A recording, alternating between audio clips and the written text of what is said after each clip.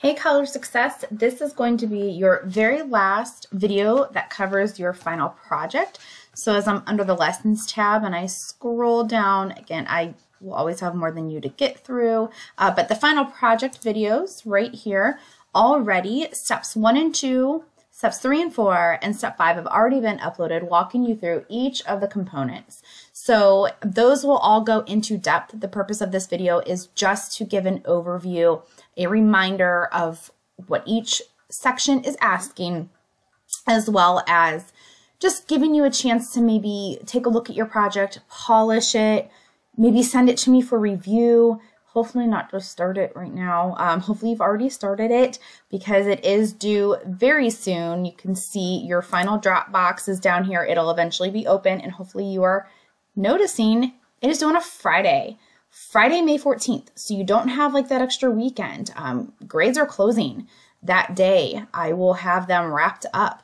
So please make sure that you are aware of that. That's in your syllabus. It's, it'll be in the announcements. It's in the videos. So just make sure that you have that done. That is the end of week 16, Friday, May 14th. All right. So there's another copy of the directions here. So if we pull those up, this again is just going to go over. I'm not going to go into a lot of depth here because that's what the other videos are for. So as a reminder, this is a PowerPoint. It is on your career path, your current career path, your desired career path, or maybe the career path that you are thinking about.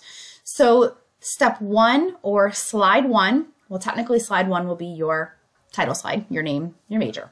But the very first content slide is just going to be a description of your career, about a paragraph in length. It's going to tell me what kind of responsibilities, duties, tasks, expectations of someone in the field.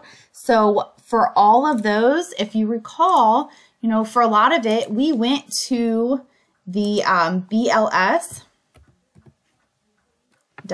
site.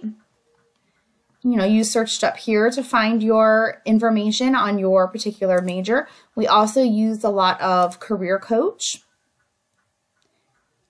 and browse careers right here to find the information. We also use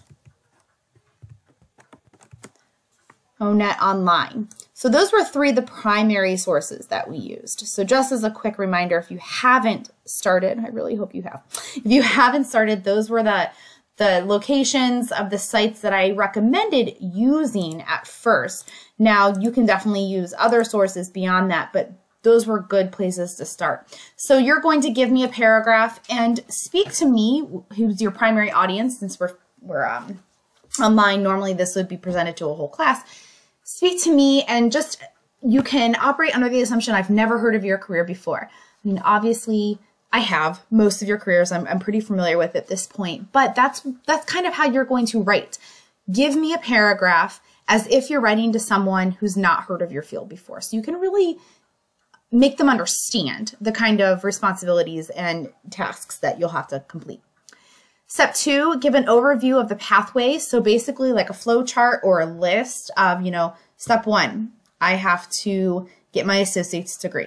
Step 2, I have to take some kind of licensure exam. Step 3, I need to get an internship or an entry-level position. Step 4, I need to get a bachelor's degree. So you're really walking me through, at what point do you need to get to in order to get kind of where you want to be in your field.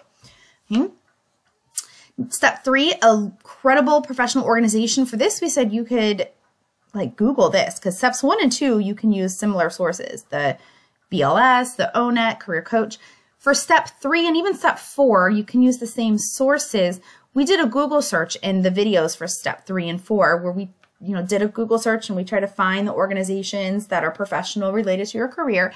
And you're going to do 2 things with that. Give me a real quick overview, like what's the purpose? Why was this organization formed? And then what are some benefits to its members? If you were to join, why would that be beneficial?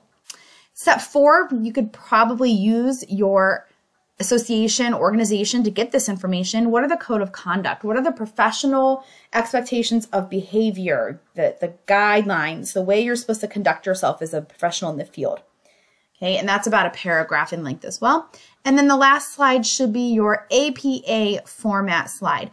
Okay, real quickly, I just want to point out, I often get slides that look like this. It'll say citation, and then it'll have a website.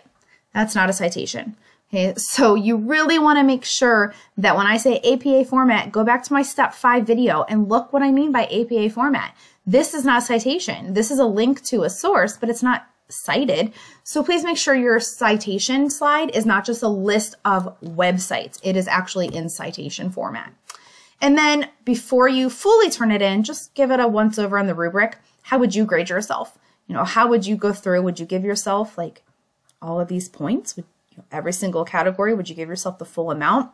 And if you honestly say, oh, I don't think so, then I probably won't either. So you want to make sure you go through and really make sure everything is checking the boxes, so to speak, on this rubric. Again, I know I've mentioned it before, but if you want to send it to me to look at before you fully turn it in, you are welcome to. I would send it to me via Blackboard course messages in an attachment, or share the link through Google Drive, or send it in an email attachment. When the Dropbox opens up, I'll probably open it up probably in like the end of week 14, week 15, so in case anyone gets finished early. But when I see it in the Dropbox, I'm going to assume that means you're ready for me to grade it and enter it, not just feedback, but grade it and enter it. If you send it to me otherwise, it's going to be, you know, here are some feedback for you. All right, so I hope that's helpful. Please make sure you review the previous videos if you want to go more in depth with any of those steps. Make sure you read all of the instructions and the rubric, and I look forward to seeing your final projects. Bye.